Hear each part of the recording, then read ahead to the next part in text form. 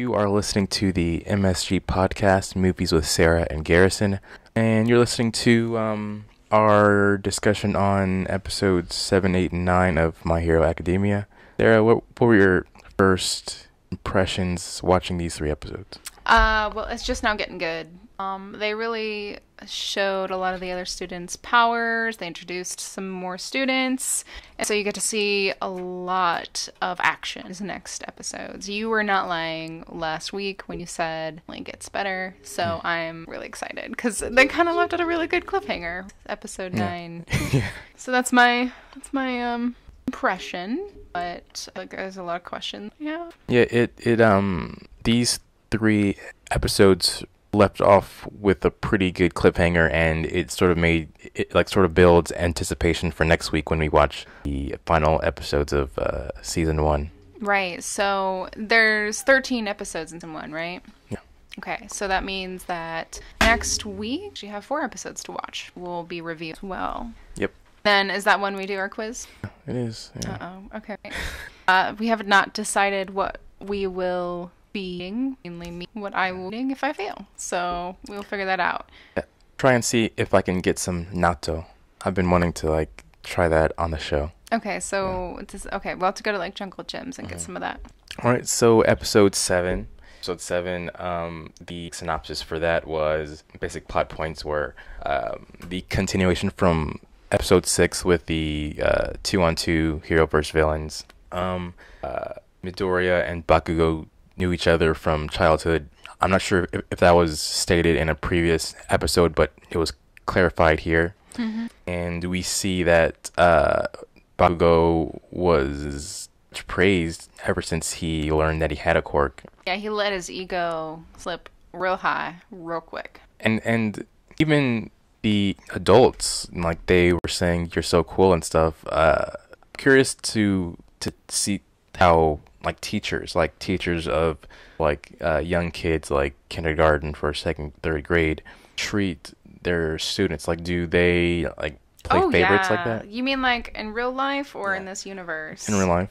Oh yeah, I'm positive they do. They're "Oh, my favorite student speaks Spanish." That's not a good idea. I don't think that's. No, that's setting terrible. them up. Yeah. But it's not in the end of this episode that this happened, but they're kind of setting it up to where Bakugo and Midoriya might end up being villain versus hero thing. That's the vibe I'm getting at. Is Bakugo kind of a bit of a crybaby? I want to say he's a softie, but kind of dumb. Dumb guy.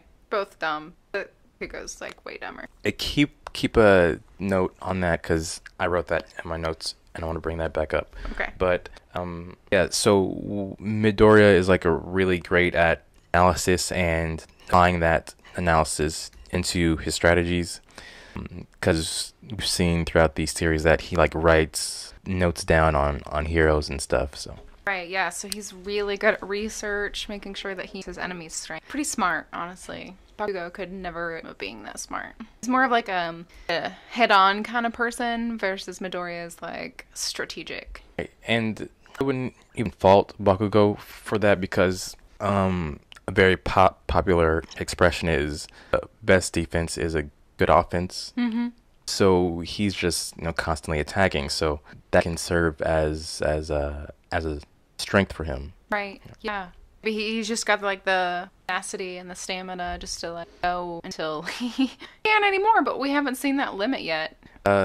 One thing that's kind of weird, and maybe they'll mention it later, but so earlier in the series it was established that 70% have quirks, but it seems Midoriya is the only one in class without one, when statistically at least 1 or 2 other people shouldn't be the only one up in there. That's a good point. Yeah. Right, so back to what you were saying about the foreshadowing. So I do kind of think that there's foreshadowing there because the whole hero team versus the villain team. Mm-hmm. And Bakugo is on the villain team, Midoriya is on the hero team. Yeah. They really set it up pretty darn early in this series, which is good. And I hope that they don't do that because that's kind of the expected, predictable route to go. Guess, yeah. But if Bakugo finally gets over his giant ego, he'll like make Midoriya his rather than his enemy. Right. And they do choose to for Bakugo to become a villain. But it's not like it comes out of nowhere because they've been setting it up sort of. But it would still also make sense at this point for him to rehabilitate. And that's not Establish? rehabilitate. I don't know. He'll recover or something from he'll learn the error of his ways. There we go. Yeah. We talk about Midoriya's gross arms. I don't know why, but they look like they're seriously just like burnt afterwards, like after he uses his power or his quirk. And I just like get really grossed out, honestly. I'm sure that they probably thought of multiple ways that they could illustrate the fact that his entire arms or whatever are broken, but they look like they've been shriveled up. Like all the blood and everything like sucked out of it and just like no more. Okay, would you rather have just like a purpley raisin arm or or his arm be turned 90 degrees? Like I think I'd much rather that one because then there's like no, just looks different. Not like, I don't know. I know that's a really bad description of, no. This looks gross. Like, I can't help it. I'd probably be okay with it being like, oh, my elbow is complete opposite way now. Because then it would be funnier. You're really trying to make it serious. Like, Midoriya's arm is, like, fucked up. Yeah, you don't want to keep breaking your arms. That's really unfortunate. But yeah, back to Bakugo, the whole Bakugo thing. He let off that large explosion that could have killed him, and even though All Might said that he had no intention of killing him, he's lucky that they have a nurse there that can heal injuries, because you know he was really reckless and careless in the fight. Oh yeah, you're talking about Recovery Girl. Recovery Girl, yeah. Yeah. I mean, thank goodness they have, like, a nurse that can basically just, like, heal everybody. You kind of feel, since she's kind of old, that she'll die and they won't be able to rely on her. I had not thought of that. Point. Yeah. Not yet. Anyway, now I do. I'm scared for you. There's gotta be with that kind of power. Similar. I was sort of thinking about this during fight, but Uraraka, like her costume, I would imagine that it would be useful to have like some sort of object or item on there that you can pull off and like levitate, like some sort of net or like that's not a bad idea. Like yeah, accessorize. I don't know. Her boots were. That was my favorite part about her whole costume. Her helmet. I don't know. They just did a really good job designing her costume. Yeah. Something that I learned recently, like there's like a Marvel MHA crossover kind of thing happening. Yeah, so that should be interesting. Into that one. Yeah, so what I've noticed is that one of Midoriya's weaknesses is that during that fight, he was saying that Bakugo was attacking him so vigorously, I guess, and he couldn't think of a strategy. So a drawback to him is that he needs time to formulate a strategy, and he won't always have time. So I think that's something that he'll have to work on. Be smarter, be braver. In the moment, yeah. Right. Yeah, because like it's like he's so in his head all the time what to do, and like he's got this like moral, like battle that's going on in his head. Like, why is everyone doing this to me? I don't get it. And Bakugo's like the complete opposite. Like nothing's going on up in there. He's just like go all the time. Can't really slow down, I guess. Well, a few of the students did sort of mention that the way Bakugo was using his quirk is that it did take some sort of skill and precision to calculate. So, but is that just because he's had his quirk for years, so he's had time to master it, or is he like really that good in the moment? I'm gonna leave it at the mastering kind of thing because when you start out like a martial arts, like you're just kind of hitting and kicking thing about where it's going necessarily. You're just throwing the punch. After years of throwing punches, eventually you're like, oh, is this my advantage? And it like dawns like, oh, I'm a cool person now. I don't know. That's how I imagine people that practice martial arts. Interesting. That's all that I had for episode 7.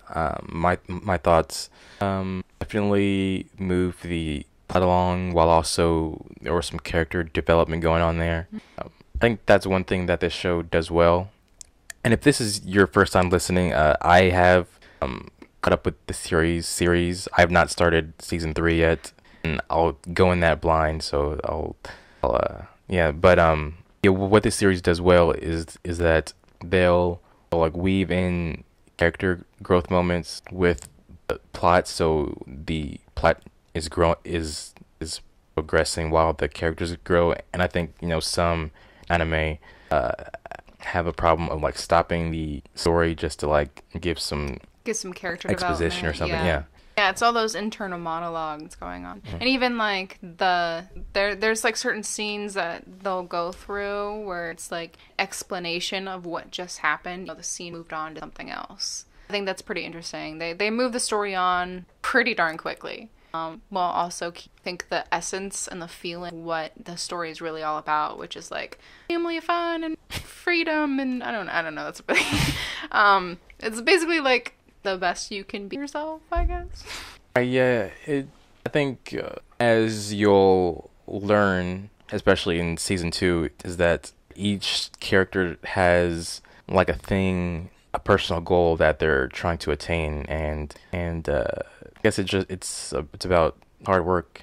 Yes. Yeah, but what you mentioned earlier about the story moving quickly, I think that's a pretty good skill to have when writing a story, that the author is creating a beginning, middle, and end, and it feels like, it doesn't feel rushed, and you wouldn't mind lingering there longer, but you're excited about what's coming next. Right, because it's a good feeling. Like, it provides, like, a good feeling. And that's in each individual episode. That's not, like, necessarily as a whole, I don't think. Of course it does. But, like, individual episode brings that same feeling that you're talking about. But, yeah, like, on to episode 8. Like, I mean, they end it with basically them talking about, all the teachers talking about, like, what happened in the fight, who did what, who did best. Apparently Ida is the VP of the entire battle between villains, heroes, Uka and Midoriya. Yeah. Yep. Because Ida was a true villain. He played that part. He got into it. He did. Thank you, Ida. I think watching this again, Ida's pretty, like, he's a sort of serious character, but he's pretty funny too. He's so cute. I think he's my favorite of all of them. Like Midoriya apart, Uka apart. Ida's the cutest of them all. Just bless his little heart.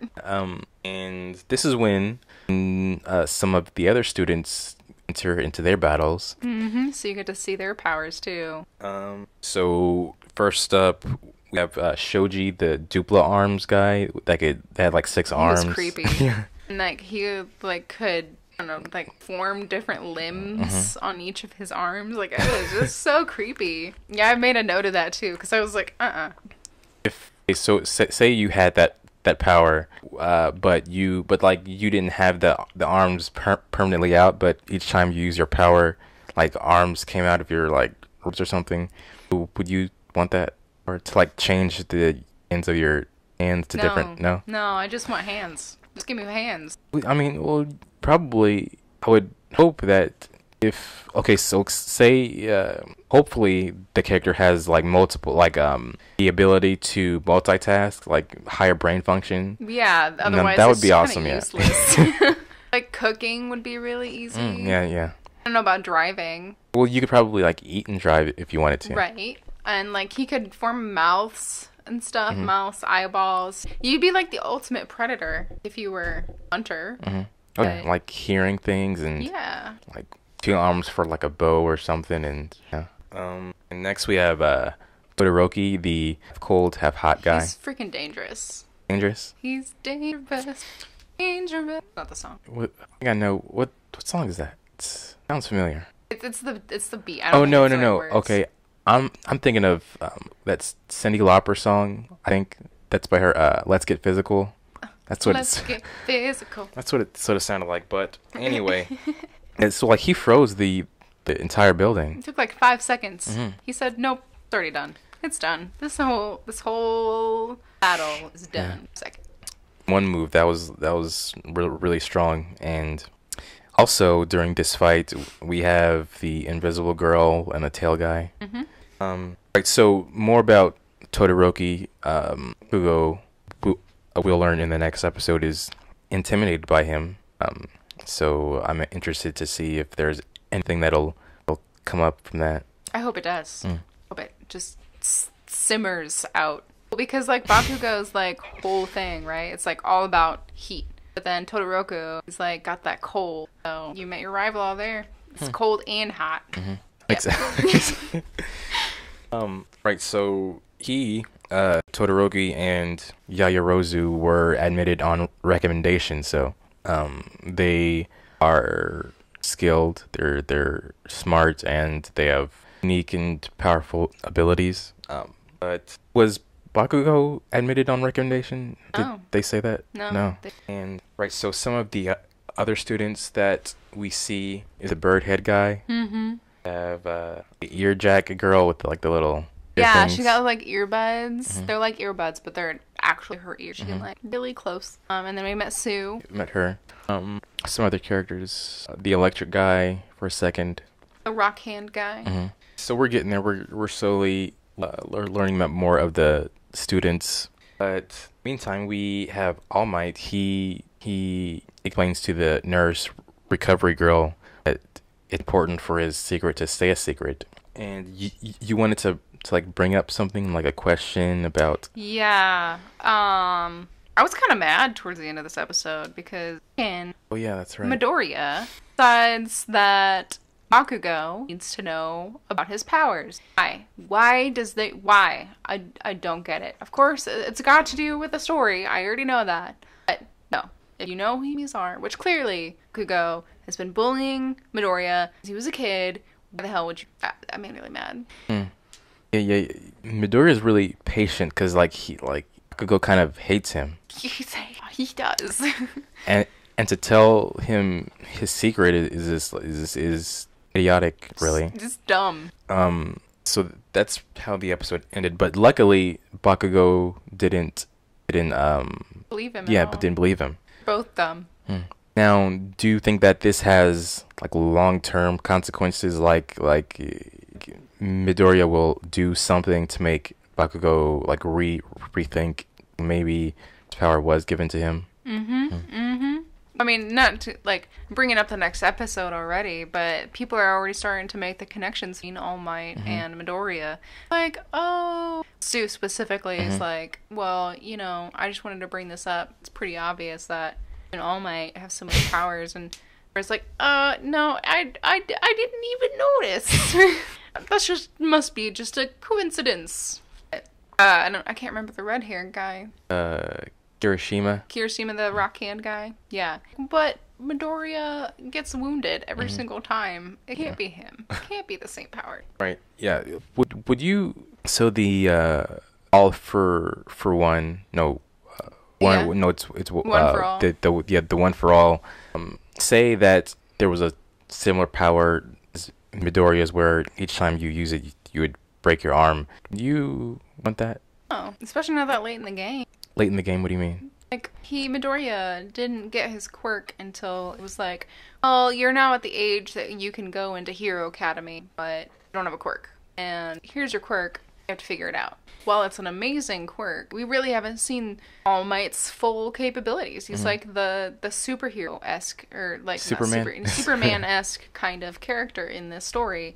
We still don't know all of his powers. He can fly. What else can... Or he does he? I don't know. He's the record keeper? He's the record. Because he keeps records on all his heroes. So he probably knows all of All Might's powers, but you don't. Maybe that's all. Maybe that's his like super strength. Super fly. Yeah.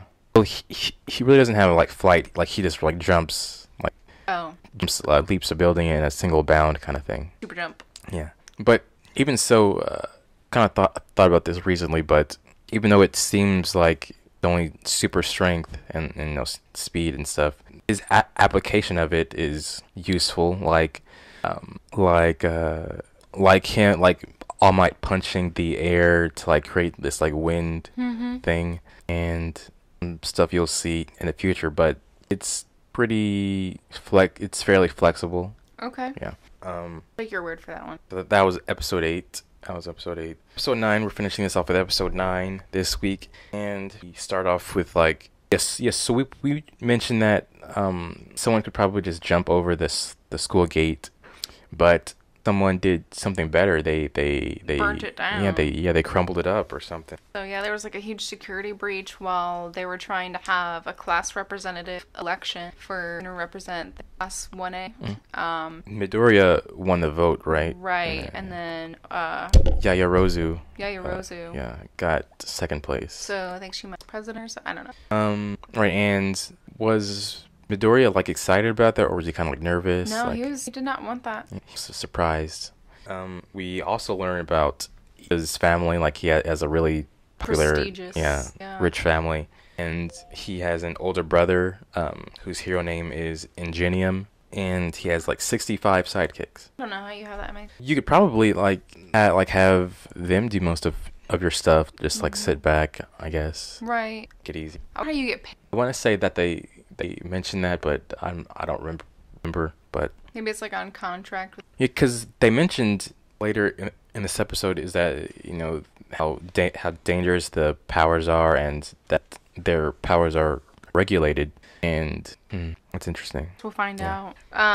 But after the whole, like an ominous figure that's kind of shown of this episode kind of explains how the press got into the school. But after that security breach, everyone's like, oh, okay, this has happened. And then the students and teachers all go to another building for another exercise. And there happens to be another hero there whose name is Space Hero 13, which in my opinion resembles Big Hero 6. Max, yeah. Yes. But before that, we when the news were storming into UA, the students were crowded into this small hallway, so Ida had to step up, and that sort of solidified his position as the new class rep.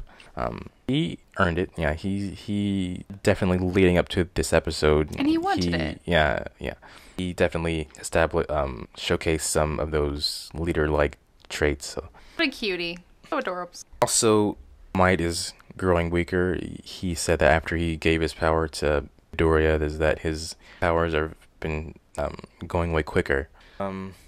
That Might will lose all of his power at some point and have to leave everything up to Midoriya. I'm kind of thinking that might be like a season finale. Kind of like All Might's already showing that he didn't show up to his last exercise, the USJ simulation joint. That's such a random name.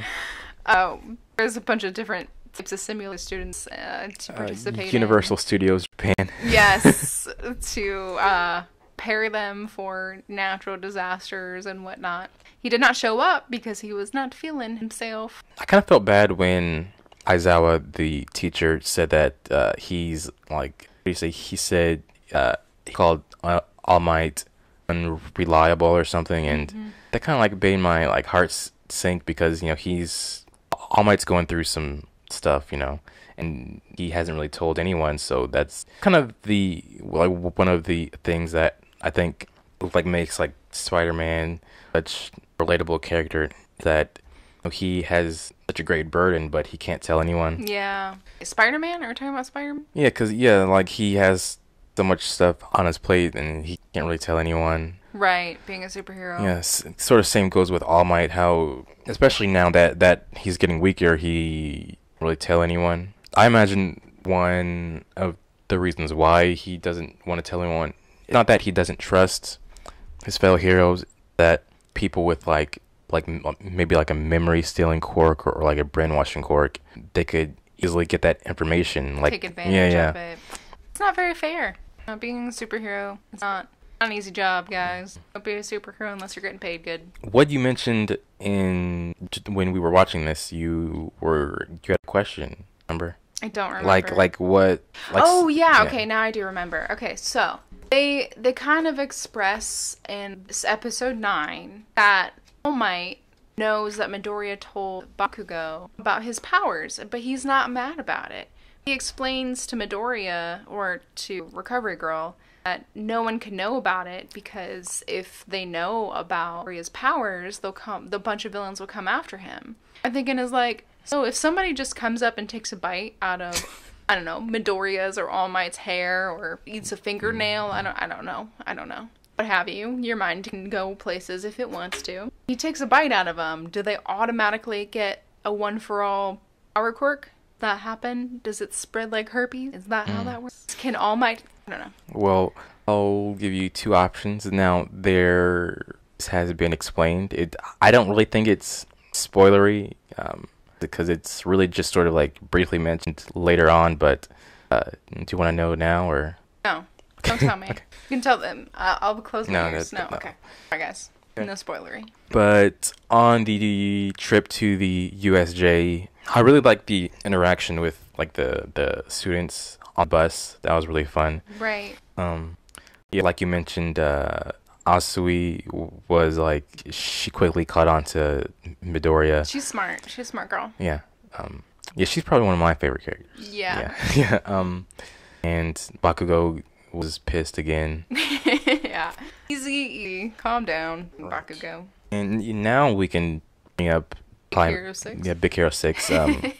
Space Hero Team, the quirk Black Hole. It can suck anything up and turn it into dust. That's pretty powerful, pretty cool. Right. Yeah, so Space Hero 13 developed this USJ for, as you said, natural disasters and things like that. But the training is quickly interrupted by the villains coming in. Try not to give it away to spoilers, but there's the end of that episode. Yeah. It basically ends with like all the villains, and then the teachers is like, this is not an exercise. And when the teachers were, earlier in the episode, when the teachers were trying to figure out how the front gate crumbled or was messed up, the hand guy was like standing in the shadows, and now was he at the end of this? Yeah, was that him? Because I knew I saw somebody, but I wasn't like character. What do you think about the hand guy? Like, can you think of what his quirk might be, or throwing hands? Okay, what's your guess? That's my guess. So we'll find out next week on this MSG podcast. Do you have any final thoughts, words? No, I'm excited though. Otherwise, please don't forget to comment your thoughts if you guys want to watch this with us. Love to watch it with a live cast with it someday. Share it. Yeah, like, comment, subscribe. Give us some suggestions for future content. We were thinking about like doing something daily, or like every other day at least. Give us some not comments, pointers. No suggestions. There we go. Yeah. Give us some suggestions. We'll hear them out. Anyway, we'll catch you next week for episodes 10, and 11, and 12 and 13. Thanks for listening once again to the MSG podcast, Movies with Sara and Garrison.